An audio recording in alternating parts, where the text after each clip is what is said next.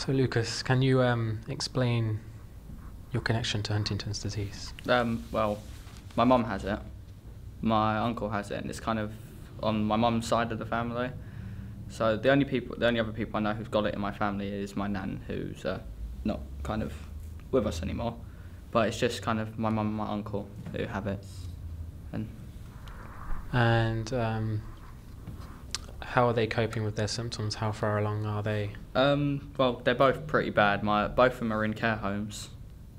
My uncle's been moved between kind of care homes. He's gone from a care home in Strood to a care home, I don't know whereabouts it is.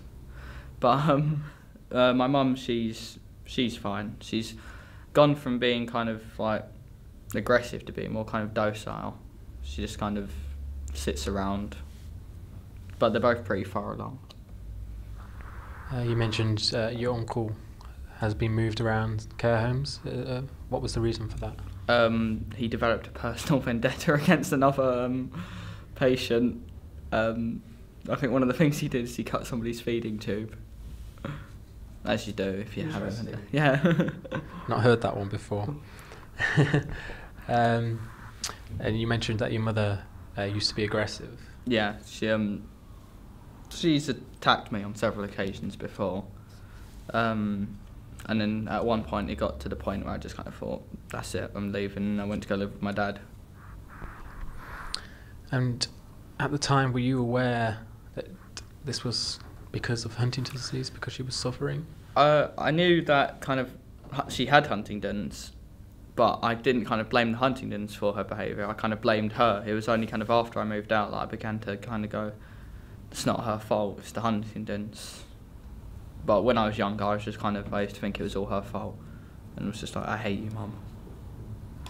And do you feel guilty about that in any way? Yeah, I do. I mean, there was a few times where we had our fights where she would get to the point where I'd fear for my life, and then I'd kind of strike back, and then in that moment I'd feel so bad, and she'd start crying, and then I'd just feel absolutely terrible.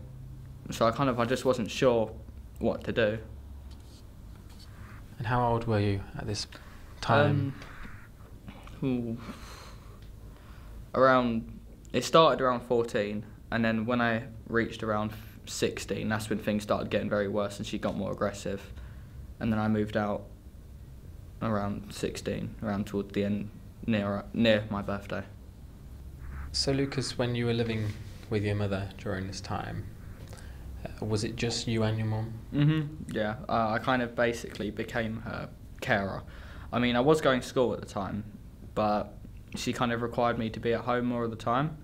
So I kind of stopped going to school and started staying at home helping her. And I was just kind of doing things like I'd help her do washing, I'd cook, clean, go out, do shopping. She would expect me to like help clean her sometimes. And when I'd kind of refuse, it'd start arguments. And because she had carers, but she didn't like them kind of helping her. She saw them as being like terrible. It was just her mindset. So I was the only one. You were the only one that she trusted?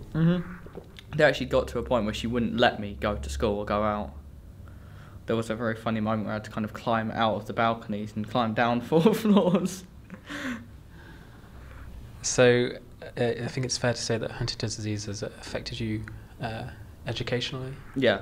I mean, there was an organisation called the Young Carers organisation. I don't know if you know it, but they helped me kind of when I was living there. And then when I moved out, I decided that it was about time I kind of sorted out my education.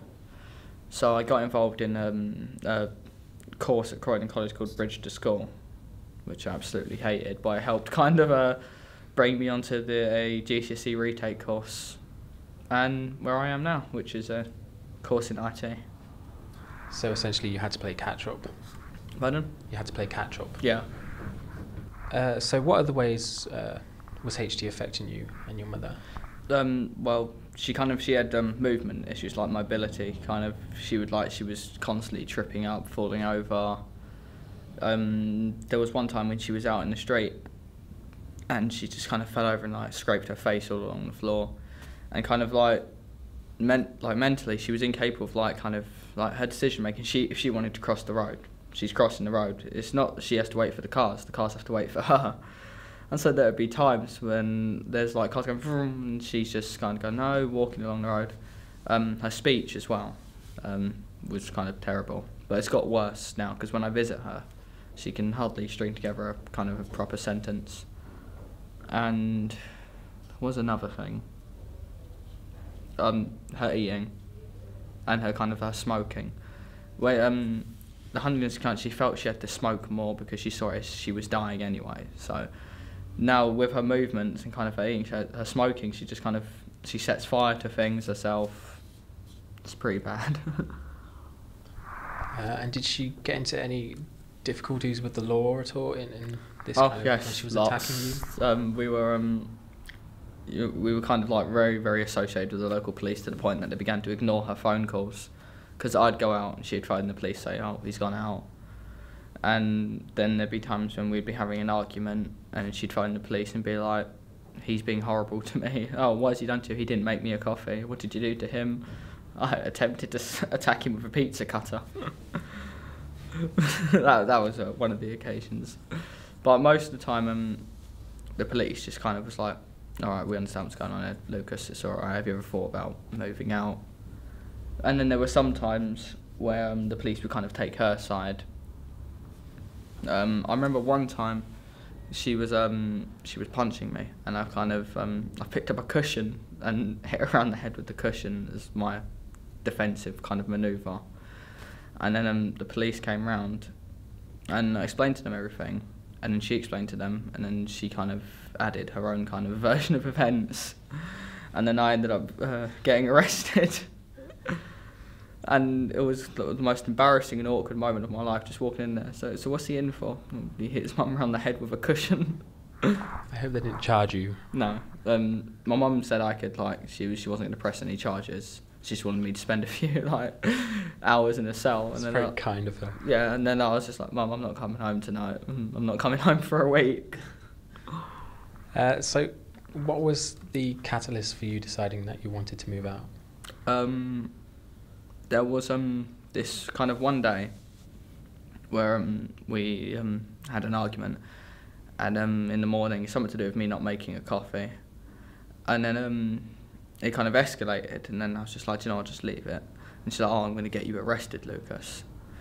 And then about midday, she started having a go again, and then she came at me, and she started scratching my face and biting me. And then she pulled a pizza cutter. She went into the kitchen and got a pizza cutter, and she's kind of attacked me a bit and kind of slashed part of my wrist, not the main wrist part, but just the side. And then that night I had two mates stay over, because I kind of didn't want to stay there on my own. And then she's like, I'm going to call the police on you. And the police came, and they were talking to both of us, and was like, we've heard both sides of the story, so we're going to arrest you. And then I've kind of gone, she did attack me with a pizza cutter. It's we'll go into the next room, just give us a minute. And they've gone in there, and they've come back, change of plans. She's admitted to attacking you with a weapon, so we're just going to arrest her instead. And then the next day, I can't handle it anymore, I'm going to go live with my dad. And then went to move in with him. And is your dad supportive in terms of your mother, yourself, and Huntington's disease in general? Not really, no. I mean, I suppose I could try talking to him about it, but he's never kind of attempted to get through to me. We don't really talk. About Huntington's disease, or just in general? In general. And where do you live now? I'm currently staying at a mate's house because things didn't work out at my dad's. I had arguments with his mum, and then eventually I had to leave, and then I had to move in with a friend. And that's where I'm living now. So how do you feel being at risk? Before I tried to just block it out, just ignore it. Oh, it's not going to happen, it doesn't matter. And then I had all my friends telling me, oh, you're just going to test negative, so there's no point going on. But when I started visiting my mum at the care home, it started to think it'd probably be a good idea if I got tested. And then I started getting the idea in my head about getting tested, and I think to myself, oh, no way, I don't want to, not yet, not yet. And then I'll do something silly like drop a plate, or like just do something like, most people would be like, oh, I'm clumsy. And I'd think, oh, is that HD? Am I showing really early symptoms? And then I'd start building up again. I mean, I want to get tested, just I haven't kind of found the time. So at the moment, you mentioned that you were living at your friend's house. So what kind of support are you getting at the moment? You mean financially or just support in general? In general, financially, and to cope with Huntington's disease in general. The only people I kind of talk to Huntington's about are like friends and family. Financially, I'm currently only like kind of surviving off my EMA for college. I don't kind of have any other actual source of income. The people who I live with, they're good. They're good to me. Sometimes there's like problems, like with cash and stuff. Me not kind of paying enough because I can't.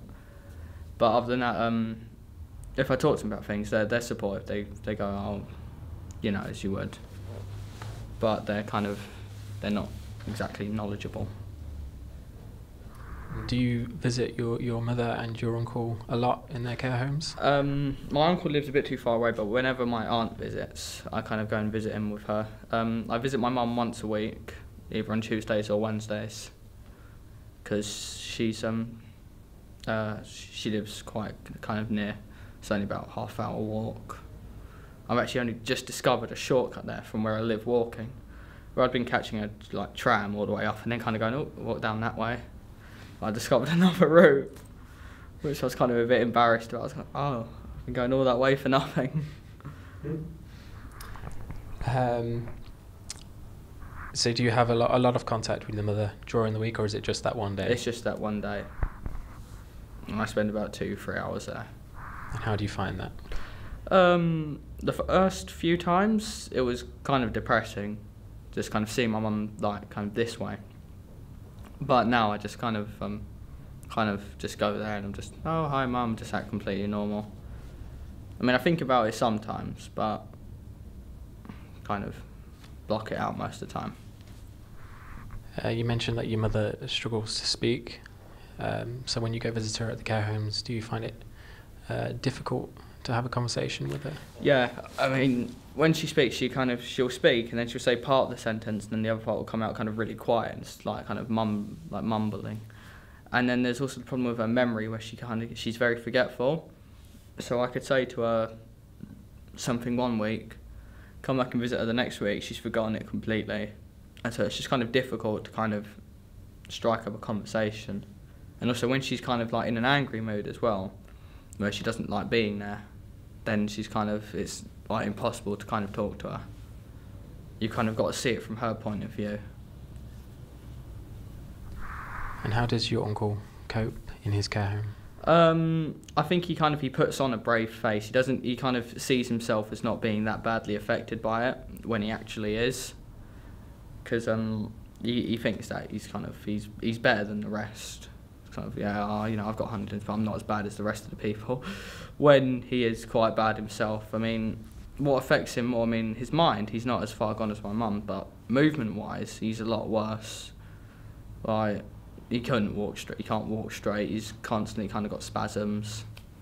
I remember he was holding my little cousin once, and me and my mum were kind of looking at him, going, "Oh no, don't hold her like that."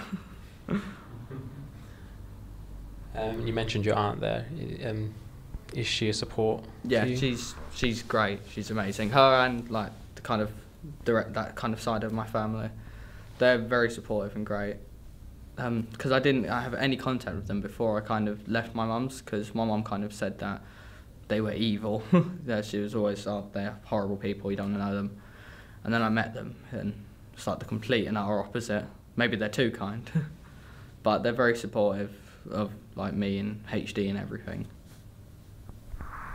And after seeing what Huntington's can do, especially to your mother and to your uncle, how do you cope knowing that you're at risk? Most of the time, I try not to think about it.